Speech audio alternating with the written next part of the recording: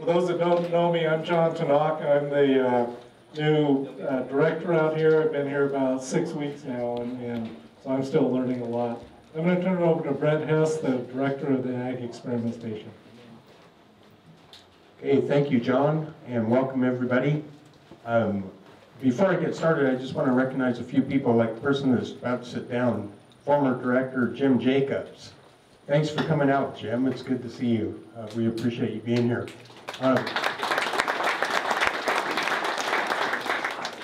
There's a couple other representatives from the college representing the Dean's Office and Academic and Student Programs, Donna Brown, as well as the Extension Director. Thank goodness he wore an orange hat. Thanks, Ben Whipple. And then there's a couple of department heads with us.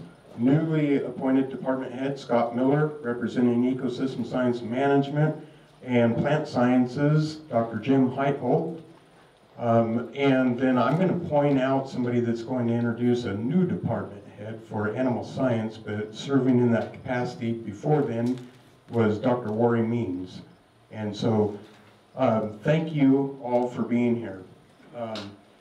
I'm going to try to keep this short so that you can listen to the people that have something really good to say, and you get a chance to learn about some of the activities that are occurring here.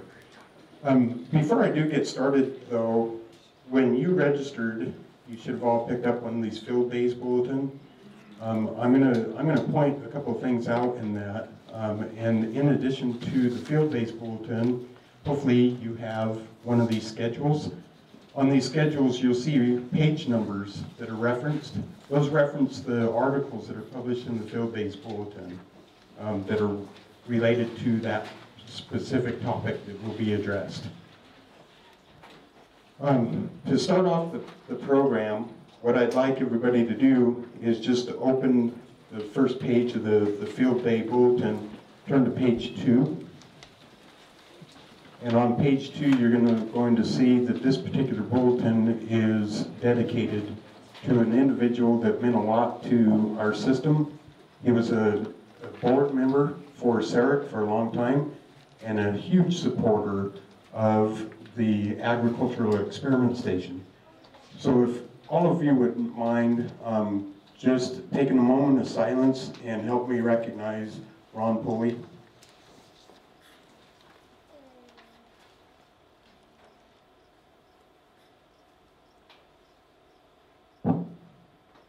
Thank you. There's a couple other things that I wanted to point out in the introduction.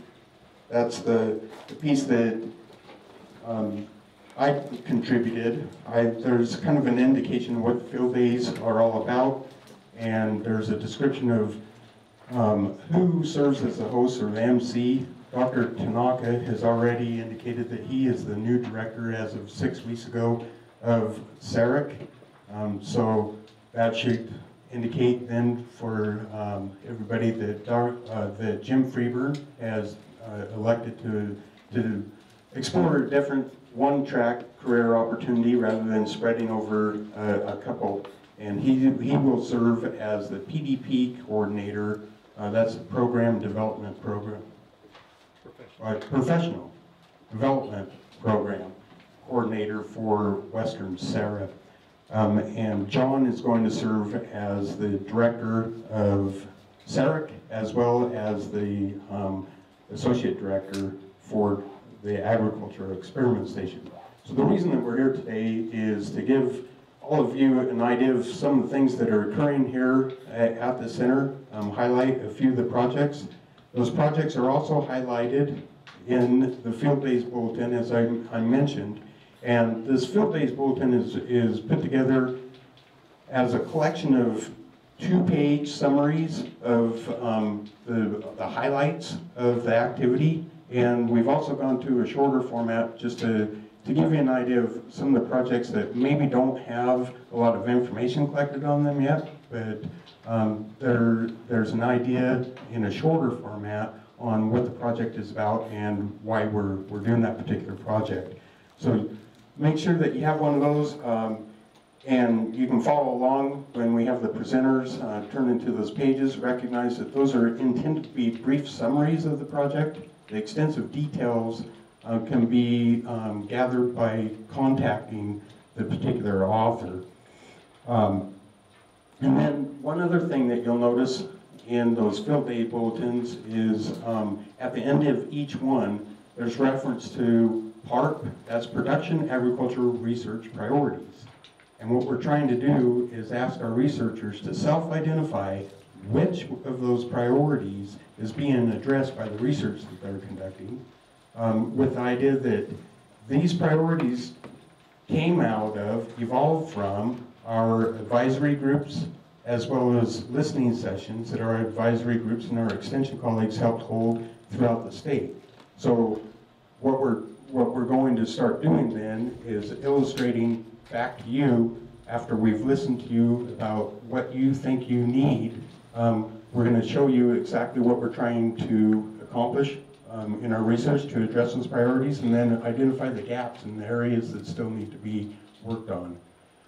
Before I go any further, I also forgot one very critically important group, and that's the members of the Administrative Advisory Council, as well as a citizens focus group that represent you as producers for SAREC. So those members, would you please stand to be recognized? Larry, you're in the front here. Go ahead and stand up, Cindy. Sorry. Anybody else out there? Please join me in recognizing them for their efforts.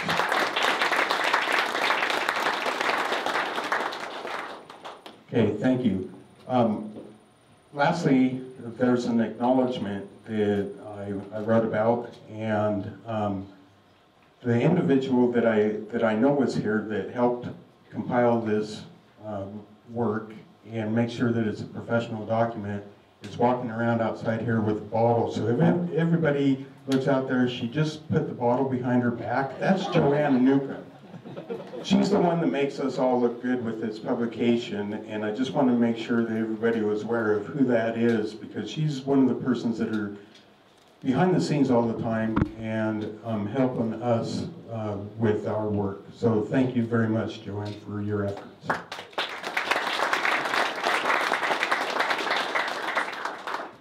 Okay, I know John is probably itching to get started.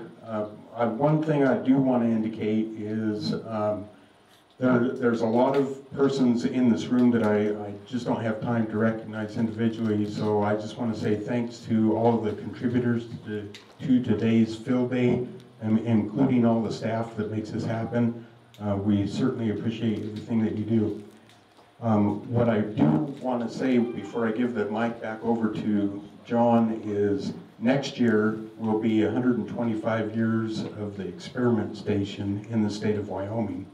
And we are planning to celebrate that as a system.